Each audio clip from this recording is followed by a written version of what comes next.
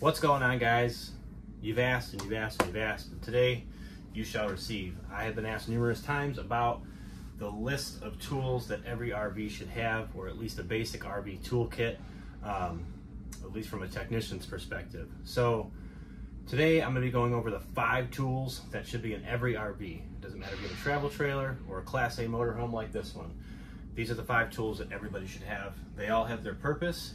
Most issues in your RV can be solved by you, the owner, with a little bit of know-how and a couple of tools on board. There's plenty of support online, not just me, on how to make all of the most basic repairs, diagnostics. A lot of things in RVs are very simple issues. Some of the more complex ones, sure, if you're not that skilled, you will still have to bring it in for service, but you can save yourself a lot of money by having these basic tools on board and knowing how to use them. So first things first, we have our impact or driver. Nothing special, don't need anything powerful. A good set of bits is going to benefit you, but honestly, the number 2 square, number 2 Phillips are all you're ever really going to use in an RV. It's what 90% of the fasteners are, just to be honest with you. 2 of them, that's it. But it doesn't hurt to have a good bit set. You're going to use an impact for everything from tightening hinges and latches and small things to installing things on the wall of the coach, removing hidden panels where you're going to find things like your water heater behind or electronic components. Drill is just going to be your best friend. It's the key to everything, and it's hard enough to do this here with one hand, but as soon as I get this bit out, one more thing you're going to be able to do with the drill, if you do have the manual stab jacks or level legs, you'll be able to bring those up and down with a simple 3/4 adapter. If you don't have that, a socket adapter with a 3/4 socket will do just fine. Your drill is going to absolutely be one of your best friends. It's going to be involved in every project you do on the RV, no way around it. Going on to number 2, an entire drawer full of diagnostic tools, and this is the one I could not live without, and that's a multimeter. You don't need anything super expensive, but try not to go cheap. This is the CL800 from Klein Tools, and it's been my favorite for RVs so far. It does everything I needed to do: voltage, amperage, capacitance, checks for ohms and resistance. You have the amp clamp up top, which is used for a lot of different things on an RV. Checking for parasitic draw, checking to see what kind of load you have on the batteries when you're trying to figure out a solar setup. But the most important feature is right here, checking for voltage at the pedestal. Low voltage is the number 1 killer of RV air conditioners, and a lot of times when parks are overcrowded, you will have voltage issues. It's a very simple check. You can check 50s, you can check 30s, you can check any source of power really with a multimeter. Everything from AC circuits to DC circuits, it's all there. So checking your pedestal voltage is extremely important. Making sure that voltage is transferring over into the coach at your outlets. You're going to use it for that as well. You're going to use it for testing small appliances. You're going to test lighting circuits with it. You're going to test some refrigerator stuff, not so much the residentials. If you're working on a slide room, the very first tool that I'm going to grab is going to be a multimeter to make sure my motors are getting power. So it's a very versatile tool. You can even use it for basic maintenance, checking out your batteries, making sure your batteries have good voltage and your converters have a good output. It's just a very versatile tool. Here I'm checking for amp draw, seeing what kind of amps the coach is drawing off of the batteries. You can use this same test to test for parasitic draw if you have issues with batteries draining. You can test all your lighting circuits on the exterior of the coach as well as the 7-way itself. And then once you get to a little bit more advanced stages of the multimeter, you're going to be diagnosing things like your water heaters and furnaces. Most of the diagnostics on any of your appliances will only need a multimeter. So again, it's going to be your best friend in the RV, especially if you plan on doing any kind of your own diagnostics.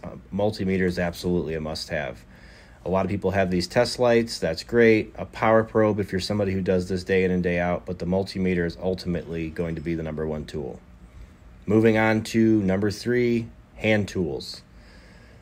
This one's going to be generalized again. It's hard to say just one hand tool you would need. Just a general set of hand tools is all you need. A socket set, a 3/8 socket set is one of the more important, A 1/4 inch will do just fine, but you're not going to have the sizes you're going to have in the 3/8 set that you would in the 1/4 set. To your smaller hand tools, a set of Allen keys is going to be great. You're going to find mostly SAE on the coach, but occasionally you'll run into a little bit of metric and even a Torx bit from time to time. Some people call those star bits, but it's a Torx bit. A set like this is pretty inexpensive. You'll spend less than $20 on something like this. Next thing is going to be a multi-bit screwdriver, something that has changeable bits on it. You're not always going to be able to get the drill in some of those tight spots, so having a bit like that is going to work better than something like this in all those tight areas. Next thing is going to be pliers. You don't need every single one of these pairs of pliers. Some wire strippers and crimpers for electrical connections is going to be very important, probably the most important one you'll need.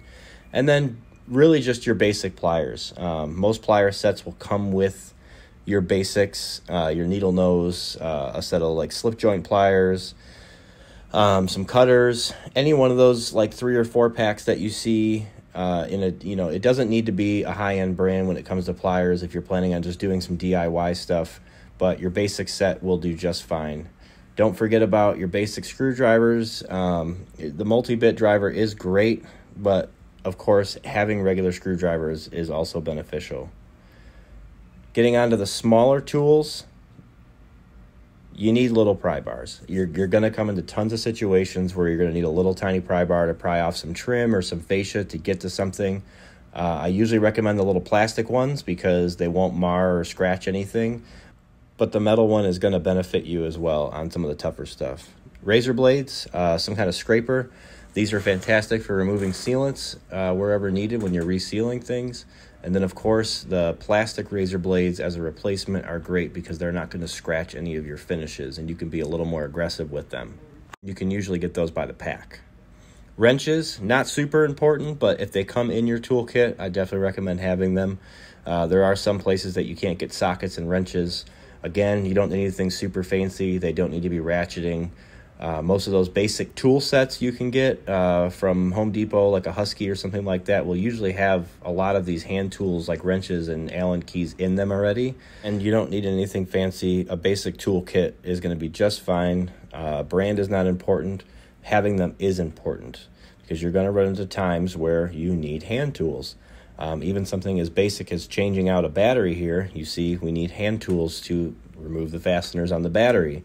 Moving on to just changing a control board or anything like that, you're going to need sockets to get those off. You're going to need crimpers to make these crimp connections. You're going to need strippers and crimpers to make a connection in a wire or a repair in a wire if you were to use a butt connector. Now this stuff all looks a little complex. This is a motor home, but even a starting solenoid, battery solenoid, you're going to need hand tools to replace that as well. You're going to need them on all different types of travel trailers, all the way up to Class A motorhomes. Having a basic set of tools is super important. And again, you don't need a big collection. You don't need 20 pairs of pliers and every size of wrench. It's really not important, but having at least the basics on board is very important. That being one of the more important, you're going to use that consistently. And the next on the list is going to be flashlights.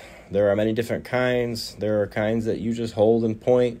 There are kinds that you can stick to stuff. There are kinds that you can hang. There are kinds that you can wear on your head and kinds that you can stick in your pocket. They clearly all have a purpose. Having a decent light in your coach is the most important one, though.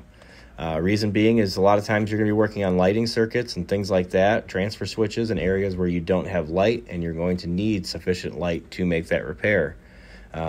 Especially down here in compartments and you're getting into the back of cabinets and things like that, having a good light is going to be super important. Having something rechargeable is even more beneficial. Something like this does a little bit of everything. It's got a magnet. You can pivot the head. Again, I'm not going to try and tell you that you need to go buy all these expensive flashlights that I have because it's really irrelevant on what kind you have as long as you have it. There are some good brands out there that I will recommend.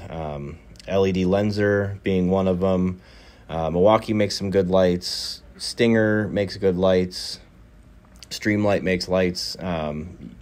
There's a lot out there, and again, I'm not going to be brand specific on them. Just having any kind of light in the coach is going to be super important. Be careful, because you could end up like me and having a serious flashlight addiction and spend way more money than you ever need to spend on flashlights. There's something about it. It becomes addicting.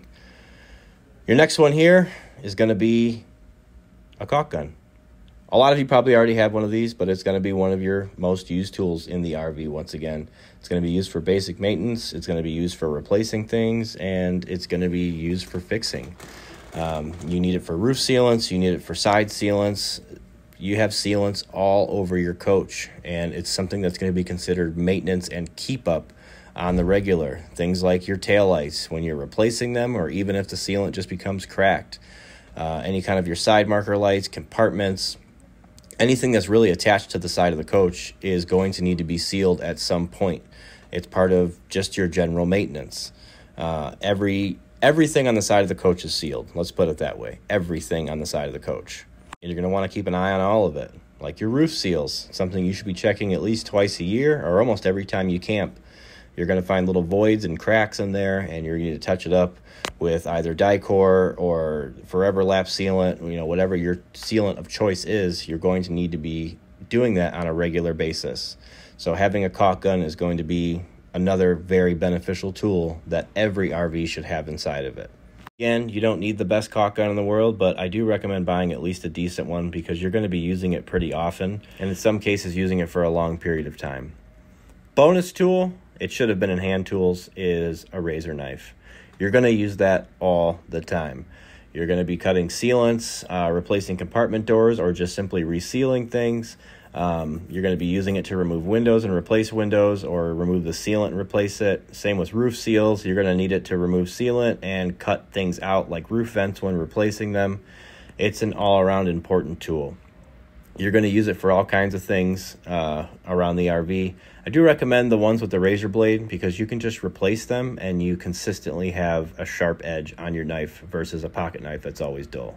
And whether it's a small little travel trailer or a Class A motorhome, these 5 tools are pretty much all you're going to need to take charge of your own repairs, because with the proper tools and just a little bit of training, I believe anybody can do anything. Again, these aren't every tool you'll ever need to fix an RV. Of course, there are more along the road, or down the road, I should say. They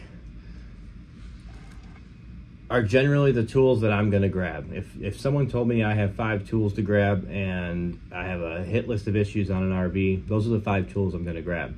Hand tools, again, are generalized. A decent toolkit like a DeWalt, Husky, something like that is going to do just fine, as long as it has most of those things. You got your wrenches, a few sockets, some Allen keys, and basic hand tools.